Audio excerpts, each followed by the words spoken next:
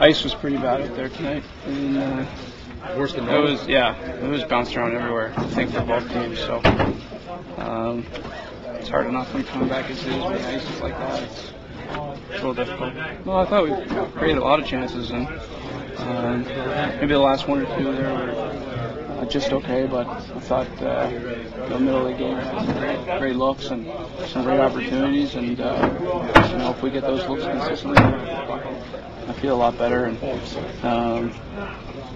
my time is still not there or anything, but as far as the ankle goes, it's feeling really good. There's a lot of penalties and things tonight too, so it was hard to kind of get a rhythm with your line, but I thought we were out there, we had some good chances, and if I'm able to pick up my game a little bit and get my timing down, I think it'll be better.